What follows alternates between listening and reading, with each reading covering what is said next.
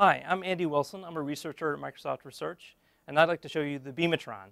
The Beamatron is an augmented reality concept that is using a Kinect camera and a projector. The camera and the projector are mounted on a very fast pan-tilt head unit. This is the kind of thing you might find in a nightclub where you usually have a spotlight that's moving around the scene. What we've done is replace the spotlight with a projector and the Kinect camera.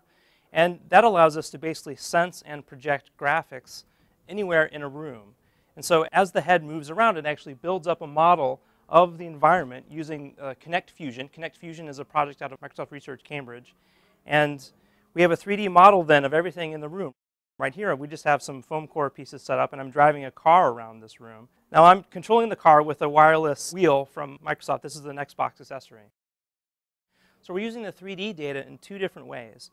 First, to program a physics model for this little car so that as we drive the car around an object, it responds appropriately. So if I go over a ramp, maybe it'll tumble over the side of the ramp, and I can't drive into a wall.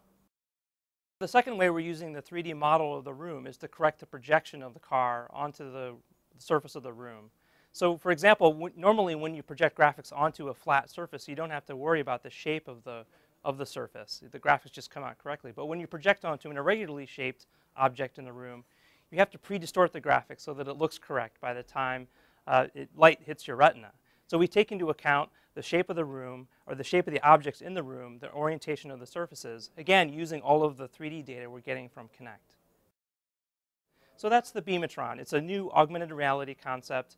It allows us to basically put graphics and sensing anywhere within a room. Thank you.